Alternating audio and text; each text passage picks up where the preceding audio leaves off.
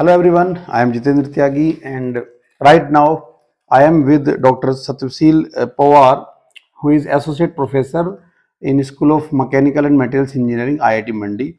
So sir, most welcome on our YourPedia education platform. Thank you very much for this opportunity. Yes sir. So sir, before going ahead, please tell us about your entire journey, how you reached this position. Okay, so I belong to Kolhapur in Maharashtra. That's where I did my schooling, and then until my bachelor's degree, I was still in Kolhapur. I did my bachelor's in production engineering from Shivaji University. After that, I worked in Pune for a year with one of the solar water heater manufacturing company. After working for a year, I thought of having my master's degree, and I went to Sweden to pursue my master's degree in solar energy engineering, more specifically. Then, as part of my master's thesis, I went to EPFL in Switzerland. That's where I continued to work with a startup company for a couple of years. So after working in Switzerland, I moved to UK to work with a Dyson Infrared solar cell manufacturing company called G24 Innovations.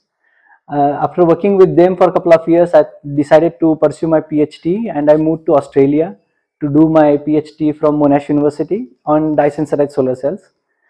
After completing my PhD, I worked with NTU Singapore for 2.5 years as my postdoctoral research on perovskite solar cells.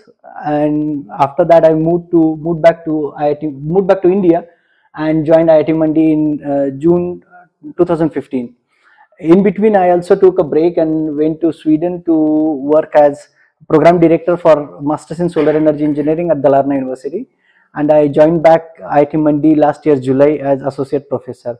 Recently, I got SJVN chair associate professorship at IIT Mandi, and now I'm affiliated with IIT Mandi School of Mechanical and Materials Engineering.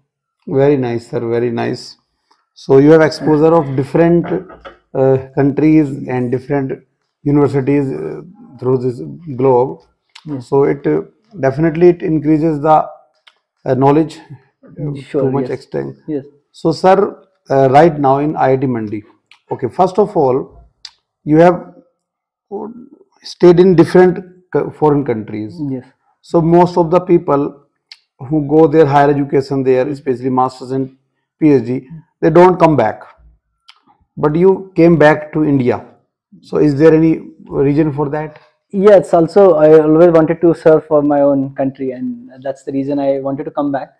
And I thought of a right platform to get back in India through IIT and Indian Institute of Technology, which is one of the good brand where you get a lot of research activities as well as a lot of freedom in the sense that you can implement your ideas.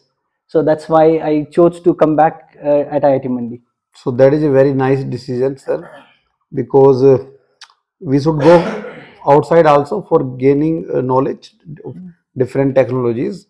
But if we decide to work in our country, then it will definitely increase the research level in our nation also. Definitely it is a nation service.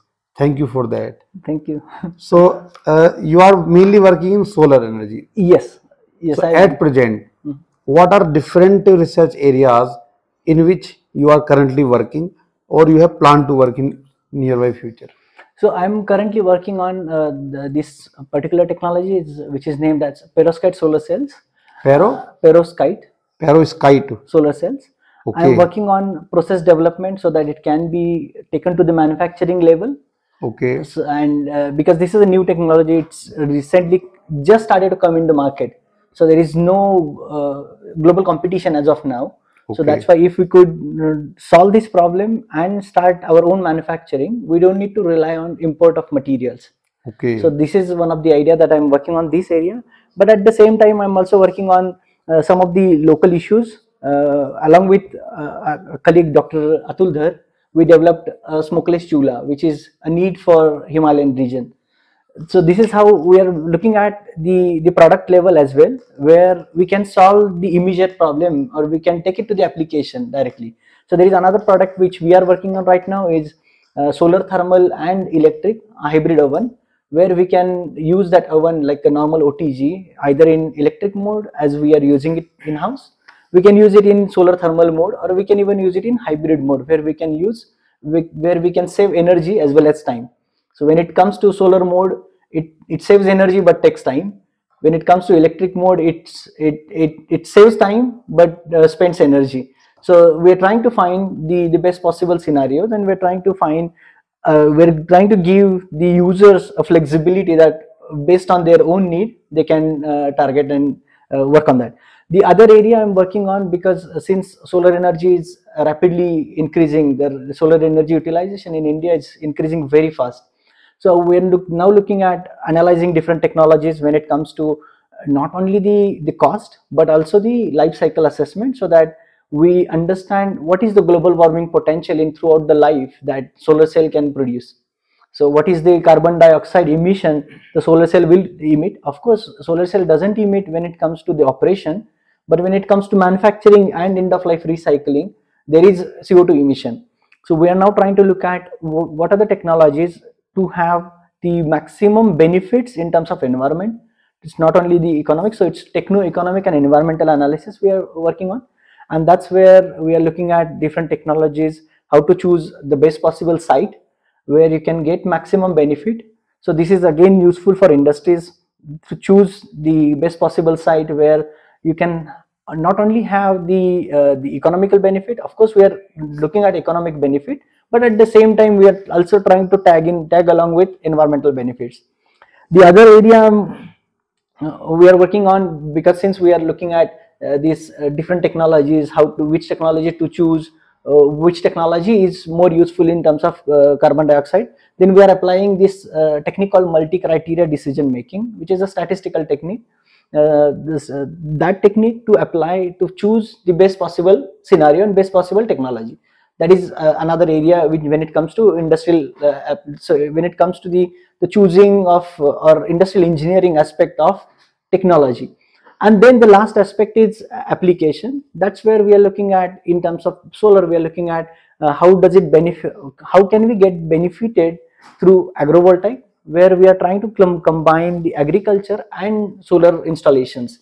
That's where we can increase the yield of the land, so that we can have maximum benefits from the land, and that's where we can showcase that how farmers can improve their earnings through the same land. Yes. So this is one application we are looking at the moment. And then the second application on solar side, we are looking at the floating solar, where anyway in India we are developing the floating solars, where we are having installation floating on the dams, floating on the rivers. Then how can we benefit from, let's say, recycling of the floats, the HDPE, particularly that material which goes in, and how do we use the fly ash so that it's completely environmentally friendly floaters. So this is another aspect we are looking at. In terms of manufacturing, we are also exploring the processes of 3D printing. So can we 3D print the solar cell? Can we 3D print the let's say perovskite solar cell? Can we 3D print the silicon solar cell? Particularly for perovskite solar cell, we recently got a funding from DST. We are developing the process to 3D print these perovskite solar cells. So of course there is like a lot of spectrum, but that's we are trying to cater in energy sector. The IIT Mandi also has DST. No, there are 20 DST. One is at IIT Mandi, I think. No, the DST is Department of Science and Technology. So they have this comes under Ministry of Science in Delhi, and then they distribute the research funding to different IITs. And this is one of the call. There was one specific call, additive manufacturing technology, AMT. Under that call, we received this funding for developing 3D printing for solar cells. Okay. So suppose some industrialist, they have problems, okay, and they want solution. So what kind of support they can get, technical support from your side? So for example, we are now working with SJVN. SJVN is Satluj Jal Vikas Nigam. So they established a chair professorship at IIT Mandi, and I am one of the awardee. So I'm SJVN chair associate professor at IIT Mandi. So I'm working with SJVN in particular to develop some of the solutions for their need in terms of solar farm installations and maintenance and monitoring. So if, for example, if there is any company who are willing to get associated with us in terms of when it comes to energy, We have one example. We have one company called Plus Technology. They wanted to get a demonstration done for space heating application. So we have one established one room of 1 meter cube, 1 meter by 1 meter by 1 meter, and we have established a space heating setup where we are applying, where we are using their own phase change material. We are testing and we are giving a third party validation in short.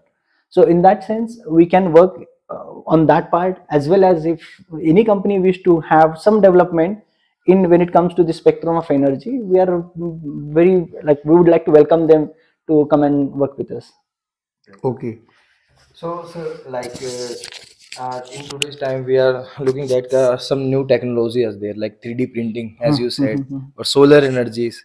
So, if अगर ये India में पूरी तरह से successful हो जाती है तो like a revolution.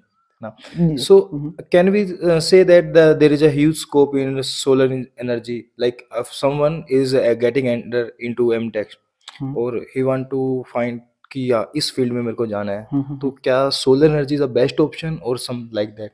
Yeah, so when it comes to energy, because energy is for sure need of everyone, and it's rising exponentially. So when we look at the energy, different energy sources, of course we have this conventional fossil fuel, where coal, oil and gas, so all those industries, they are still gonna be around. But when it comes to carbon emission, etc., etc., we are now focusing on renewable energy sources. In renewable energy sources, of course, hydro is one of the dominant supply. But in recent years, if you look at the installations, what are happening in solar energy, they are increasing very rapidly. So, for example, government of India has promised to have 100 gigawatt of installation by 2026, 2028, I believe. And then the eventual promise is we will have 175 gigawatt of installation. And right now the numbers are around 41, 42 gigawatt of installation. So there is a huge gap to be filled. So that's why we'll still need experts working in this particular field, and not only from the installation side, but also from manufacturing side, the monitoring and post installation operation and maintenance, monitoring. So those type of gaps needs to be filled. So that's why there is still a lot of demand moving forward in solar energy field particularly. That's why, and of course it's my own field, that's why I do support solar energy. Okay okay great sir. सो ऐसा होता है ना कि कुछ students बोलते हैं कि आज रिवोल्यूशन लेकर आना है, हमें वो काम करना है कि जहाँ से हमारा नाम ज्यादा है. तो जैसे ये सोलर एनर्जी है, आज के टाइम पे सबसे ज्यादा होने वाले टाइम पे ये सबसे ज्यादा काम आने वाली है, क्योंकि पैसा हमको बचाना है, इकोनॉमिकल सोल्यूशन. तो इसलिए लोग सोचते तो हैं. तो क्या वाई के अंदर एक गाइडेंस की भी कमी होती है लोगों के अंदर ना, कि पता नहीं है कि सोलर एनर्जी नाम तो सुन लिया sir, this is solar energy, भी इसके अंदर काम करना है. क्या इसके अंदर आगे जाके कुछ ब्रांचेस डिवाइड हो जाती हैं कि सोलर एनर्जी भी अब इस लाइन में जाओ या इस फील्ड में जाओ, क्या ऐसा कुछ होता है? हाँ, तो सोलर एनर्जी के अंदर हम जब जाते हैं तो सबसे पहला डिवाइड आता है solar thermal and solar फोटोवोल्टाइक्स. Solar thermal में basically we are trying to capture the heat and utilize that heat for some application where you need a heat. And then the other type is you convert directly into electricity, you produce electricity.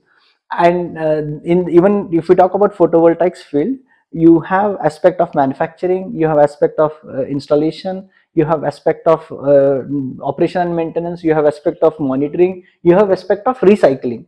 Because whatever you are installing, at end of 25 years you will have a little lower production. That's where you need to replace the solar cells. The life of solar cell will go on. It's not that the solar cell will die at 25 years. Life will go on, but at 25 years generally companies replace, so that to have more productivity of the same land. So these are the different aspects which come under solar energy. And with respect to this criteria, one can choose only material science also. Yes. What material he or she should choose for this photovoltaic, Yes. like that. तो ये भी आप वो choose कर सकते हैं. Yes, so it can be material development, material processing, manufacturing. So those aspects will come as a downstream value supply, supply chain. And then in upstream you have other things like installation, post installation, everything. Yes. Okay, great sir. Okay sir, so now suppose there is some student doing B.Tech in any college, maybe from Maharashtra, okay, or any other state, and he want to join some higher education course. Okay, and suppose there is some student who have lack of guidance that where should I go. Okay, so if he want his, if we suggest him or her to join you, what requirements do you see in students? So for the post graduation for m.tech, we have the admission criteria. So for example, the student needs to have a GATE qualification.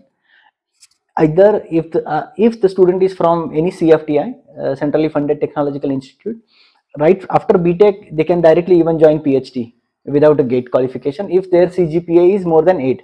Of course, there are criteria which anyone can go and look at IIT Mandi's website, and then they need to apply formally into the central application system, and that's where they will get shortlisted.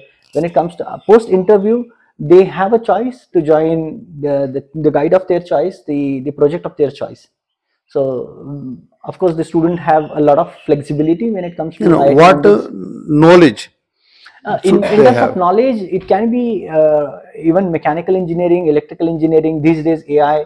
We are also working on some robotic applications of for when it comes to the cleaning mechanism of solar modules. We are looking at the robotic application.